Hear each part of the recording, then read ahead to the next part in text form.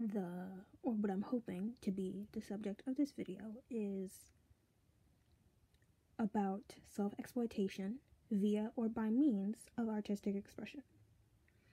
I have rehearsed that sentence because I do not know how to word it. That is the best. Hopefully that works.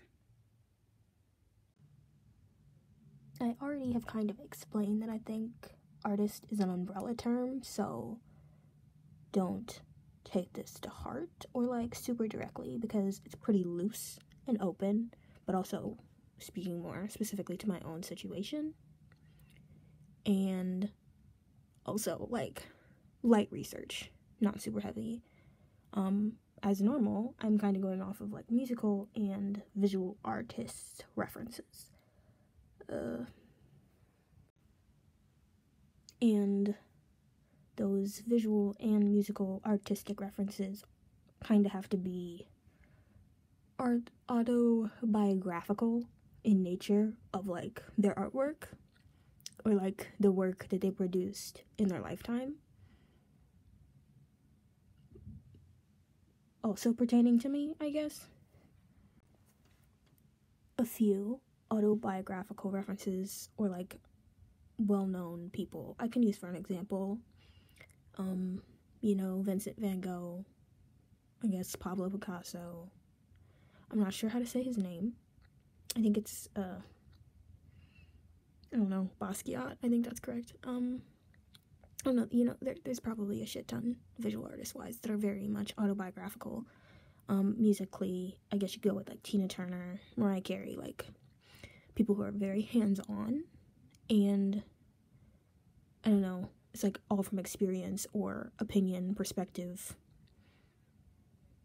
what they're going through at the time. And I'm kind of at a crossroads as of currently. And maybe it is because I have like a traditionalist perspective. I don't think it's really a purist because I think I'm open-minded, but at the same time I'm like, some stuff is like pushing it. I have felt that art has always been exploitive or self-exploitive if it's really art, but at the same time there are people that do not have like a meaning behind their art, but even then there are people that can connect to it in a way that's very personal. That's kind of like the beauty of art, but also like the conflict of like explaining art and art having a meaning, but to the individual, like hearing something or like it's immediately gonna have a nuance, it's immediately gonna have a context. But I also think that's sort of like the beauty of it, sort of like, even to me as a person who's made the things, everything is very different depending on like the time of day. Like, I don't know, there's always like a different message or a different takeaway from something that I've made or something that I'm meant to make. And I think that's like really good and really wonderful. Not to be like hippie, but like it's like, it's just like universal language.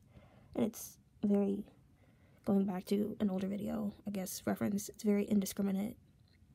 And it's very like, I don't know, it's very accepting regardless of intention most of the time. And I guess a point I'm sort of trying to make is that like when you make that type of art, it's its own type of draining because it is sort of self-exploitive, but it is very pure, but it's like you're constantly giving yourself away over and over. And I think that's why the reception of it can be taken to heart, so people say something shit and it's like, wow, that shit's from my heart and all that jazz. It's really fucked up. But that's the quality that I have kind of chosen to endorse, and it's kind of like, I don't want to lower the quality and like the output that I admire in others, but at the same time, it's like this is really, I can really look back at my life, because I've literally almost done a painting every day, at least more recently.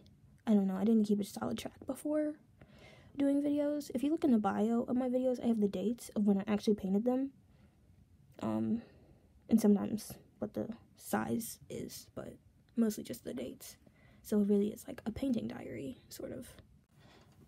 And on the flip side of creating art that is sort of like self-exploitive and also, I guess, selfish, because that's another thing I've talked about, where it's like, also something I've heard, I think Lana Del Rey has also said, like, I don't think about other people when I'm making stuff, like when I'm writing things or when I'm painting things. It's just like, this is what it is, or this is how I feel it is, you know, because that is perspective.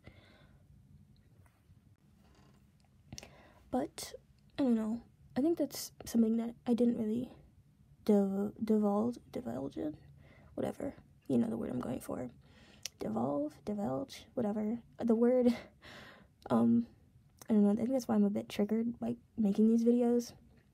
I tiptoed around it, because it was like, I don't want to talk about it, because it's gross or heavy, and makes me feel like I'm gonna vomit, but, like, I don't think I've ever been that well received, not to be, like, stereotypical, but, I don't know, I feel like a lot of misunderstanding can happen when I talk, or when I'm, like, myself in front of people, and I know I've been told I'm awkward, and I do think now, like, in retrospect, picking up on stuff, I am awkward, but it's just like, I don't want to relive all my social experiences of people somewhat rejecting me or shunning me.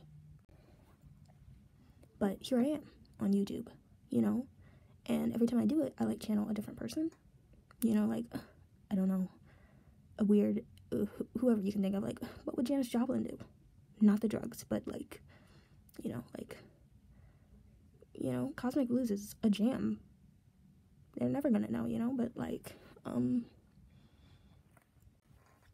then, like, you know, like, I could FKA Twigs it, you know, like, I read that article where she talked about, I would disappear in Paris. I would shave my head and run away to Paris. And I'm like, Paris is the place to go if you are trying to start over. I mean, look at Eartha Kitt, not Josephine Baker. I mean, I think Nina Simone probably should have gone to France, too. Really would have kicked up her career again, but, where was it going? Also, Nina Simone, probably very much autobiographical in all of her work. Maya Angelou, probably an endless list of self-exploitative artists, but, I don't know, underappreciated, underrepresented people, and that's what really fucking sucks about it, I think. I'm not sure this had a point, like any of these videos ever have a point, but, I just wanted to talk about self-exploitation in the art world, so I think that's all I have to say. Feel free to dislike, because I rambled. And or subscribe, I guess, if you like that rambling. Okay. I know I thought I was done, but then I realized I wasn't, because I forgot something. And I think that's what makes it really difficult to see, like, people who make art for fun, like, whatever medium it be, like, I just make shit up, and that's cool. I mean, that is a form of creative, but at the same time, like, it's not the same as people who are, like, writing about their lives day in and day out, or, like, personal experiences.